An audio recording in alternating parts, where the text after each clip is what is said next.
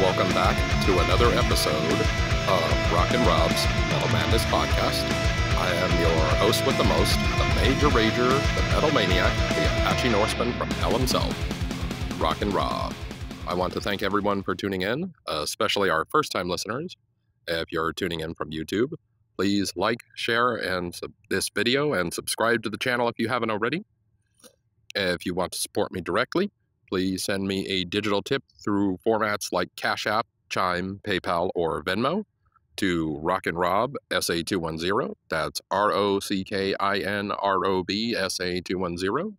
You can also support me through Patreon. The link is in my YouTube channel description.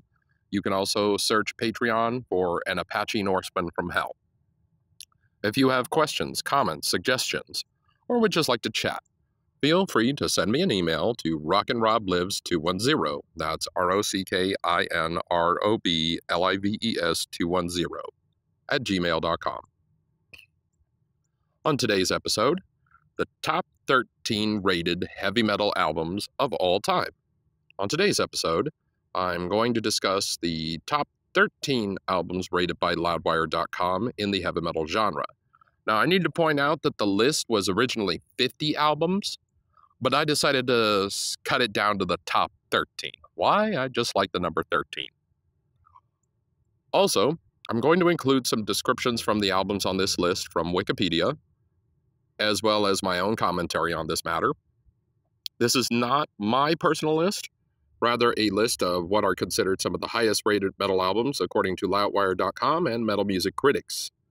I'll go through the list starting at number 13 all the way to number 1. Let's do this shit, shall we?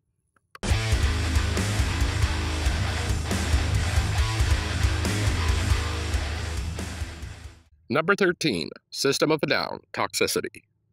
Toxicity is the second studio album by American heavy metal band System of a Down, released on September 4th, 2001, through American Recordings and Columbia Records.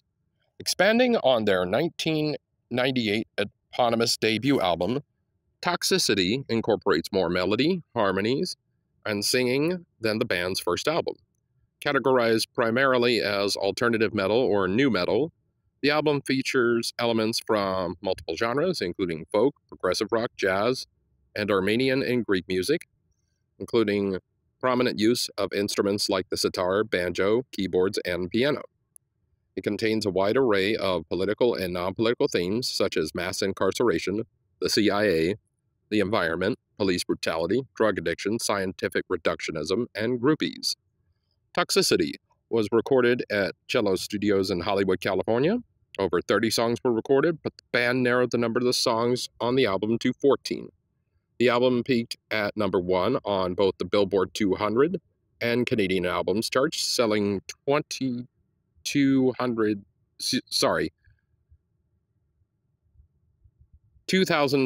copies on its first week of its release. It was certified 6 times platinum by the Recording Industry Association of America, the RIAA, in July 2022, signifying at least 6 million copies sold in the United States.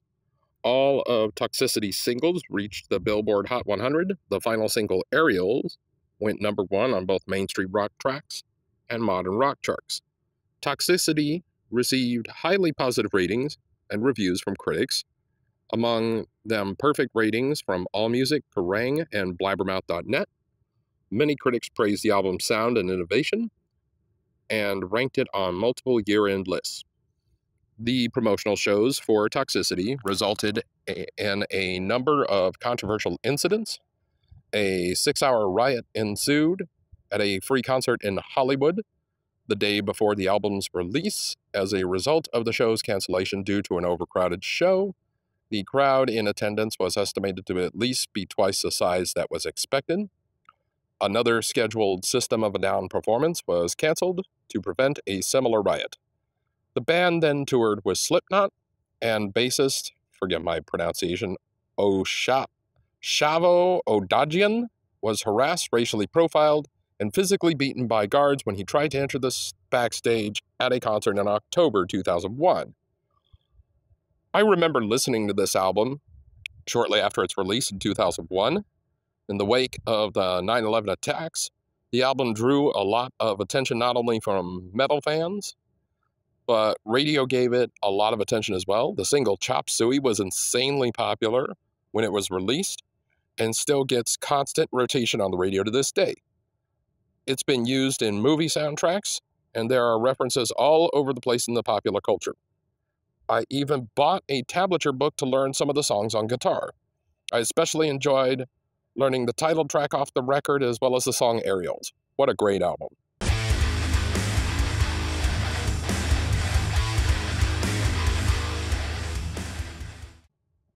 Number 12, Motorhead, Ace of Spades. Ace of Spades is the fourth studio album by British rock band Motorhead, released in October 1980 via Bronze Records. It is the band's most commercially successful album, peaking at number 4 on the UK albums chart and reaching gold status in the UK by March 1981. It was preceded by the release of the title track as a single in October, which peaked on the UK singles chart at number 15 in early November. It was the band's debut release in the United States, with Mercury Records handling distribution in North America. In 2020, the album was ranked 408 on Rolling Stone's 500 Greatest Albums of All Time list. By 1979, Motorhead had released 2 extremely successful classic albums, Overkill and Bomber, and gained a loyal fan following by constant touring and television appearances. Their ferocious, loud proto-thrash playing style appealed equally to punks and heavy metal fans, but in 1979, sounds writer Jeff Barton coined the term the new wave of British heavy metal to classify a slew of newer bands such as Iron Maiden, Def Leppard, and Saxon. Motorhead, a band that resented being labeled anything other than rock and roll, was placed in this new genre, which would go on to influence emerging thrash metal movement that would include bands like Metallica and Megadeth. I'm not going to lie, I enjoy some of the Motorhead songs I've heard in the past. Metallica was a big gateway for my interest in Motorhead. However, outside of the title track on this record, I haven't really listened to this album in particular. That being said, I do plan to give it a bit of a chance, because I've liked what I've heard by Motorhead before, so I don't doubt there isn't going to be a lot of amazing tracks off this record. I'll give it a listen really soon.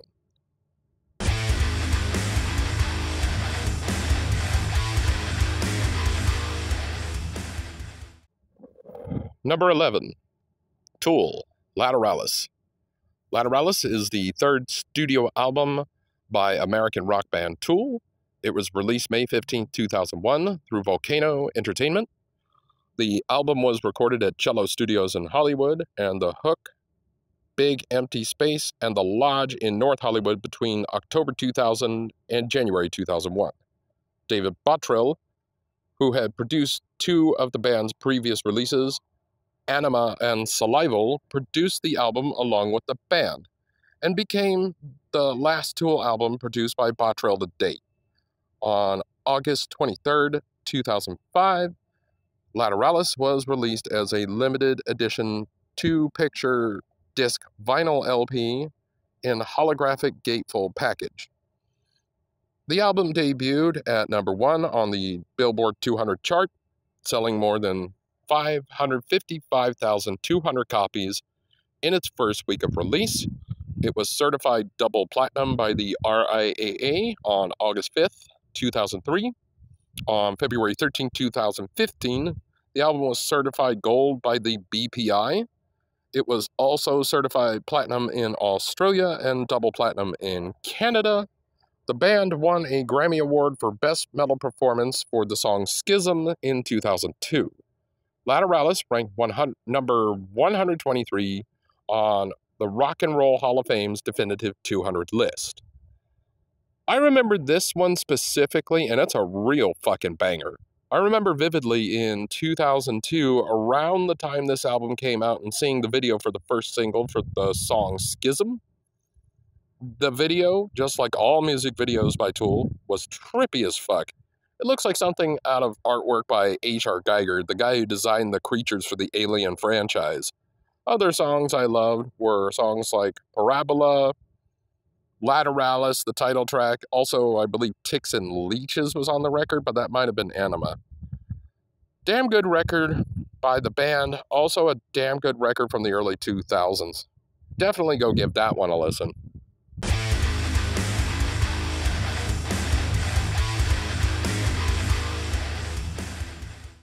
Number 10, Black Sabbath, Master of Reality. Master of Reality is the third studio album by English heavy metal band Black Sabbath, released in August 1971 by Vertigo Records.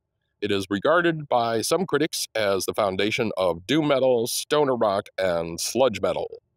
Produced by Roger Bain, who also produced the band's two prior albums, Master of Reality was recorded at Island Studios in London from February to April of 1971.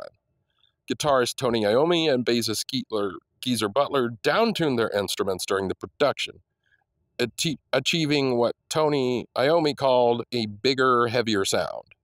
Master of Reality peaked at number 5 on the UK's albums chart and number 8 on the US Billboard 200. Negatively received by critics on release, the album is now considered one of the greatest heavy metal albums of all time. It was certified double platinum after having sold over 2 million copies. This is a band for sure that falls into one of my top 5 favorite bands of all time. I got to see them on their farewell tour in 2016 at their last US tour date in San Antonio, on my 35th birthday no less. Some of the songs that were on this record were played during the show. Songs off this record that are must-listens are, well, pretty much the entire record from start to finish is nothing short of badass. One of the best ones were songs like Sweet Leaf, Children of the Grave, Lord of this World, Solitude, and Into the Void. A must-listen from the Black Sabbath discography if there ever was one.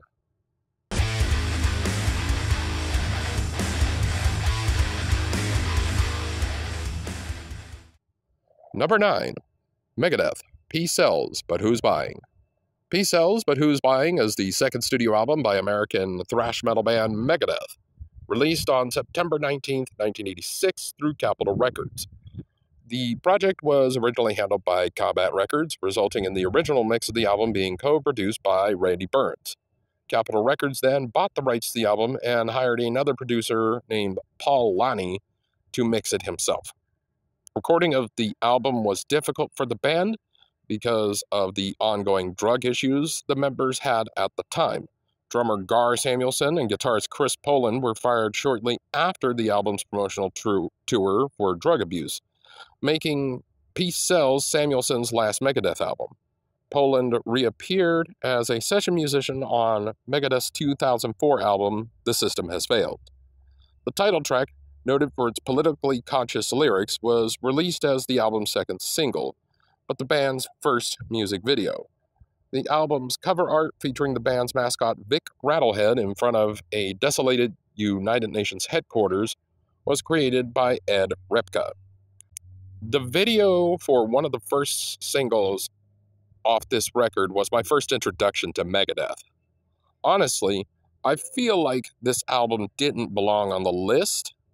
I would have selected the album Rest in Peace instead. I felt that was a far superior album, and a much more important one for the band. But then again, that's just me. Most of the famous songs by far were Wake Up Dead and the title track off the record. The other songs are good too, but those two tracks by far are my favorite. I would have gone with Rest in Peace, but again, just my opinion. I can't deny the importance of this record on the genre and for thrash metal in particular.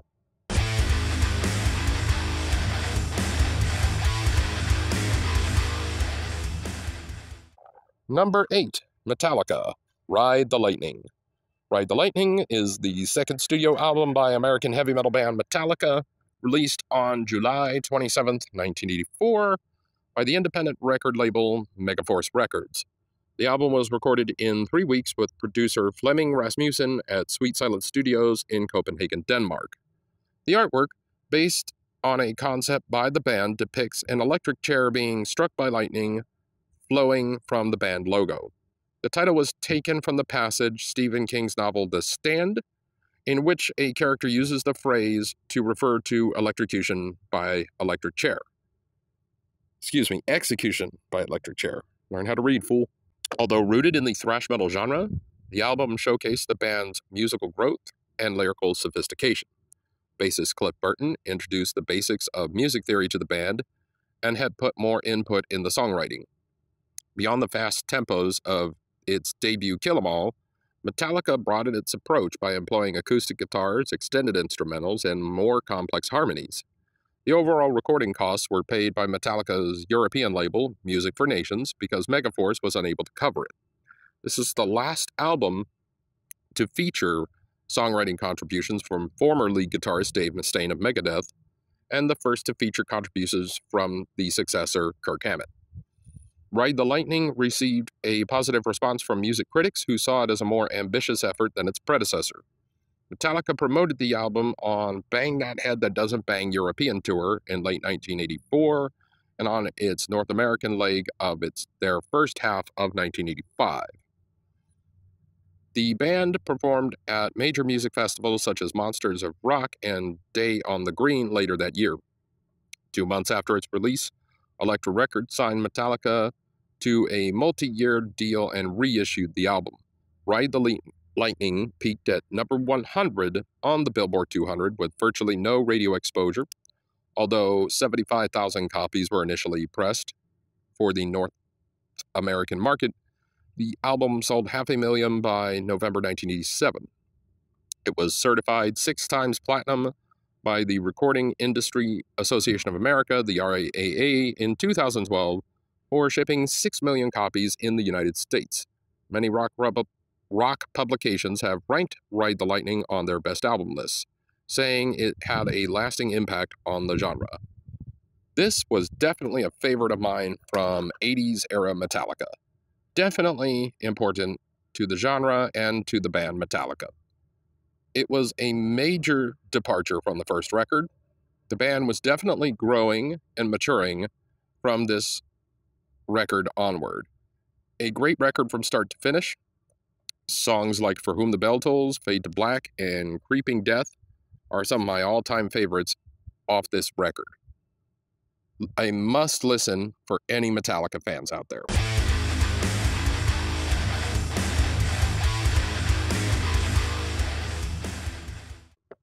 Number 7, Judas Priest, Screaming for Vengeance. Screaming for Vengeance is the 8th studio album by English heavy metal band Judas Priest. Released in July 1982 by Columbia Records. Considered the band's commercial breakthrough, it's been certified double platinum in the United States and platinum in Canada. Screaming for Vengeance spawned the hit You Got Another Thing Comin', which became one of the band's signature songs and the perennial radio favorite.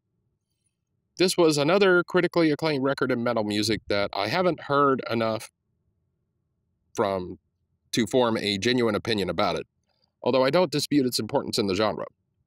The only track I'm familiar with for sure is You've Got Another Thing Coming. Definitely going to give that one a listen soon.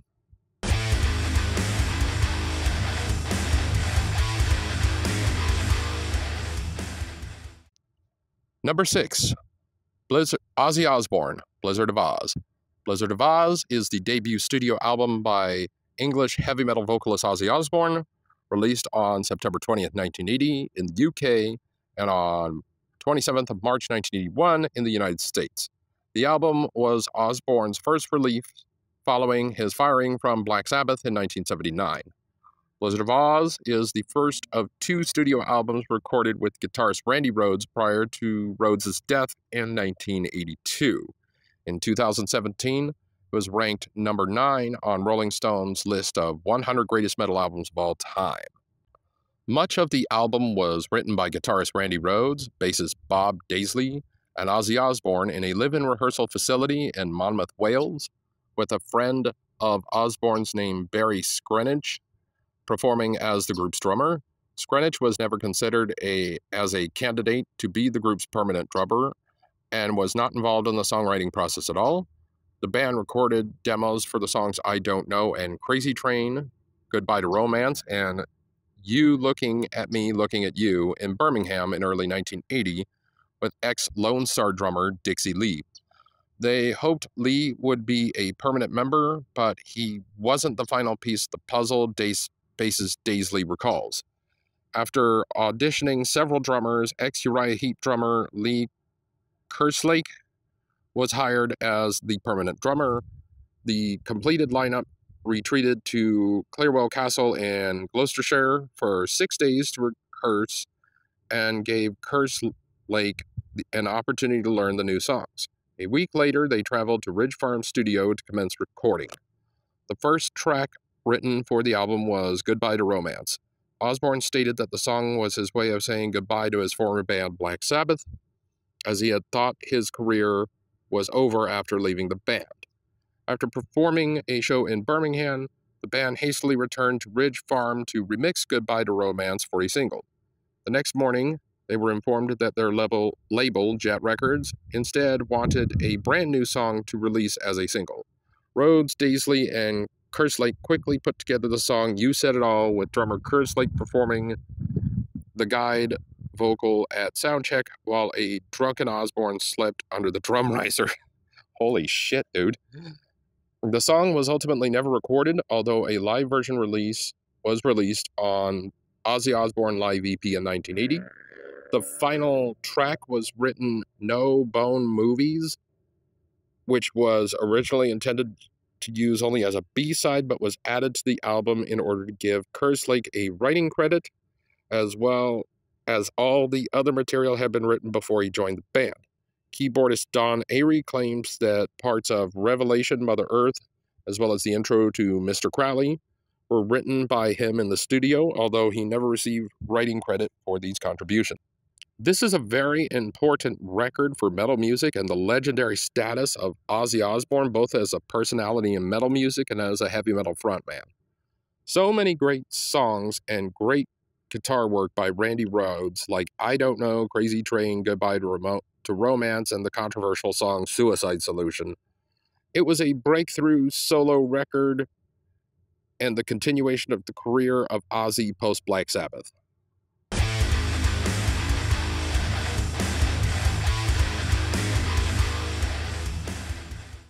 Number 5, Pantera, Vulgar Display of Power.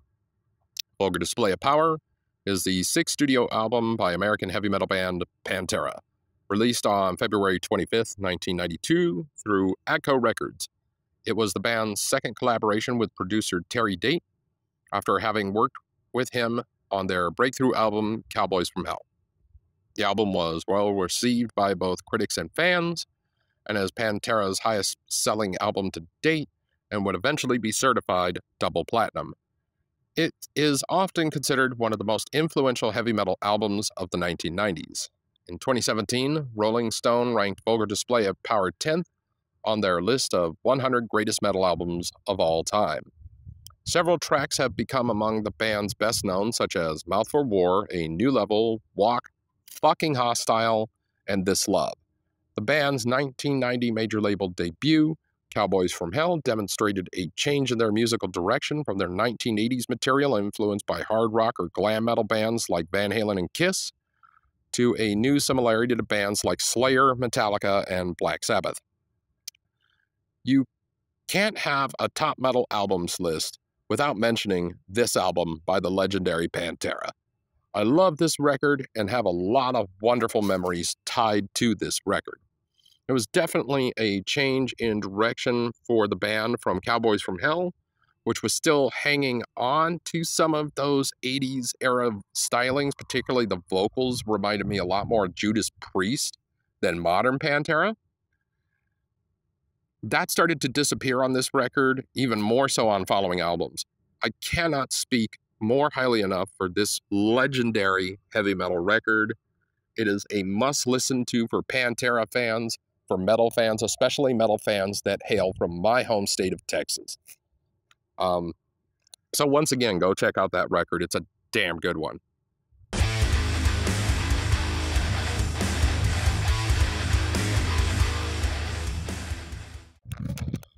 Number 4, Slayer, Rain in Blood.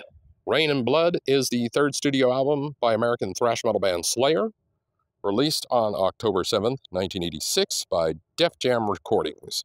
The album was the band's first collaboration with producer Rick Rubin, whose inept input helped the band's sound evolve. The release date of the album was delayed because of concerns regarding the lyrical subject matter of the opening track Angel of Death, which refers to Josef Mengele and describes acts such as human experimentation that he committed at the Auschwitz concentration camp. The band's members stated they did not condone Nazism and were merely interested in the subject. Rain and Blood was well received by both critics and fans and was responsible for bringing Slayer to the attention of a mainstream metal audience. Today, it is often mentioned among the greatest heavy metal records ever. In 2017, listing the 100 greatest metal albums of all time, Rolling Stone magazine ranked Rain and Blood at number 6. Alongside Anthrax's Among the Living, Megadeth's Peace Sells But Who's Buying, and Metallica's Master of Puppets, Rain and Blood helped define the sound. Alongside Anthrax's Among the Living, Megadeth's Peace Sells But Who's Buying, and Metallica's Master of Puppets, Rain and Blood helped define the sound of the emerging U.S. thrash metal scene in the mid-1980s and has remained influential ever since. The album was Slayer's first to enter the U.S. Billboard 200, peaking at number 94, and was certified gold on November 20th, 1992. In 2013, NME ranked it at number 287 on its list of 500 greatest albums of all time. This album was so damn important to me and my love for metal music.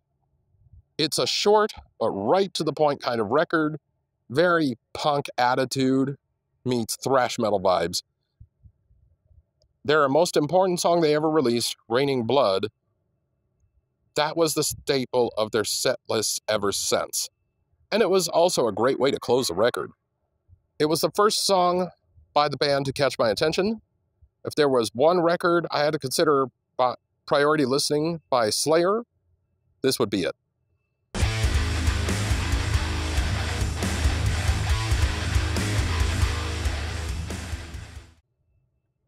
Number 3, Iron Maiden, Number of the Beast.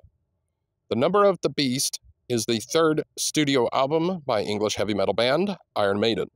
It was released on March 22nd, 1982 in the United Kingdom by EMI Records and in the United States by Harvest and Capitol Records. The album was their first to feature vocalist Bruce Dickinson and their last with drummer Clive Burr. Number of the Beast was met with critical and commercial success and became the band's first album to top the UK albums chart and reach the top 40 of the US Billboard 200. The album produced singles like Run to the Hills and Number of the Beast, the former of which became the band's first top 10 UK single. The album also was controversial, particularly in the United States, due to the religious references in its artwork and the title track's lyrics. Since the release of Number of the Beast has become an alternative name for Iron Maiden and was later used in the titles of some of their compilations and live releases, including Best of the Beast and Visions of the Beast. This was a great, if not the greatest, record by Iron Maiden. I got to see them live in 2017, and a lot of important songs off this record were played. Sadly, one song was noticeably absent from their setlist, which was Hallowed Be Thy Name, due to a lawsuit involving the song at the time. I have reason to believe that the lawsuit was thrown out later on, but I'm not sure. Nonetheless, a must-listen for Iron Maiden fans.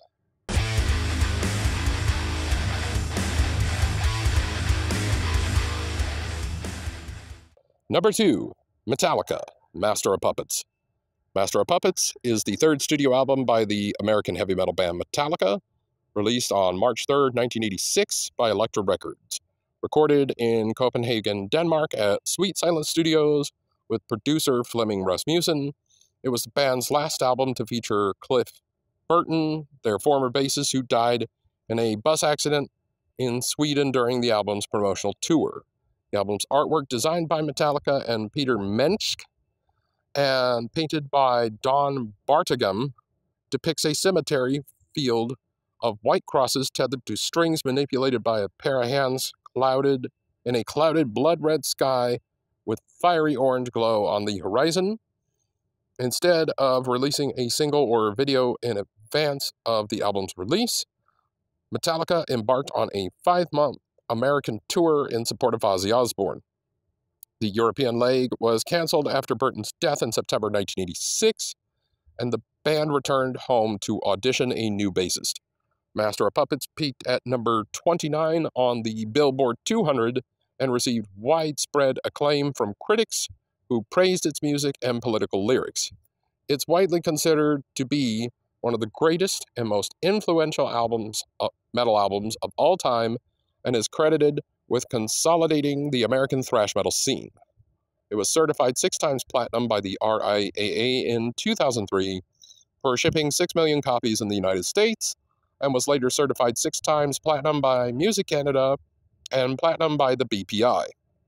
In 2015, Master of Puppets became the first metal album to be selected by the Library of Congress for preservation in the National Recording Registry for being, quote, culturally and historically or aesthetically significant.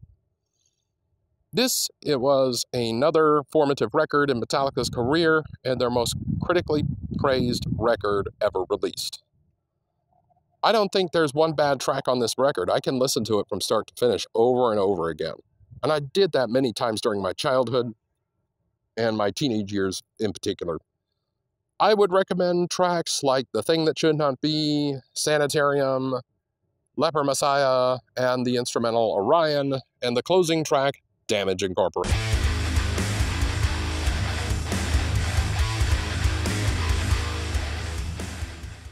Number 1, Black Sabbath, Paranoid. Paranoid is the second studio album by English heavy metal band Black Sabbath, released in September 1970 through Vertigo Records in England and Warner Brothers Records in the US.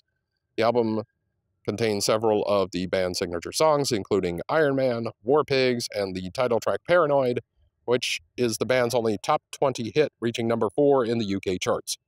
In a 2017 publication by Rolling Stone magazine, Paranoid was ranked number 1 on its list of 100 greatest metal albums of all time. The album is often cited as a key influence for the development of the heavy metal music genre, as well as one of the earliest heavy metal albums. Paranoid was the band's only album to top the UK albums chart until the release of 13 in 2013. This was by far, in my opinion, the most important record, not only for Black Sabbath, but the whole of heavy metal music altogether. I cannot tell you how many times I've listened to this record and learned essential riffs on guitar from this particular record. Black Sabbath at its finest and heavy metal at its finest. An absolute must-listen for any music fan overall. So these are the top 13 heavy metal records according to music critics and Loudwire.com. What do you think of this list? I thought for the most part I'd agree with this list, but I'd probably switch out Megadeth's Rust in Peace over the Peace Sells record. But again, that's just me. What are your top 13 metal albums? Send me an email and tell me what you think.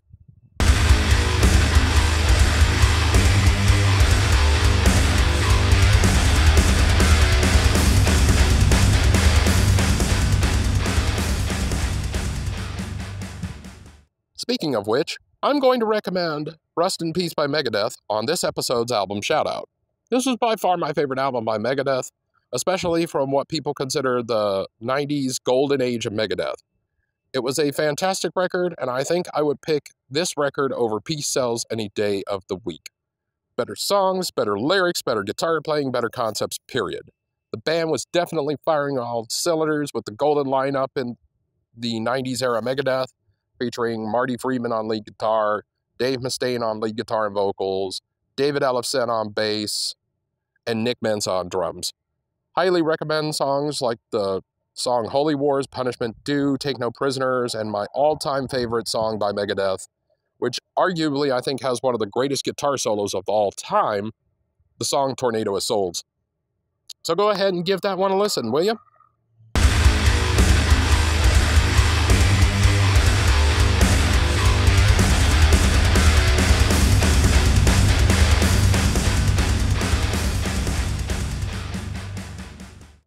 So that's going to wrap up today's episode. Before I go, I want to let people know that I am still looking for guests to be on the podcast. If you live in the San Antonio area and you're a heavy metal fan, please feel free to send me an email. That being said, that's going to finish things up for today's episode. I want to thank everyone for tuning in for another episode of Rockin' Rob's Metal Madness Podcast. I am your host with the most, the Major Rager, the Metal Maniac, the Apache Norseman from hell himself, Rockin' Rob. I want to thank everyone for tuning in, especially for our first-time listeners. If you're tuning in via YouTube, please like this video, share it, and subscribe to the channel if you haven't already. If you want to support me directly, please send a digital tip through formats like Cash App, Chime, PayPal, or Venmo to Rockin' Rob SA210. That's ROCKINROB SA210.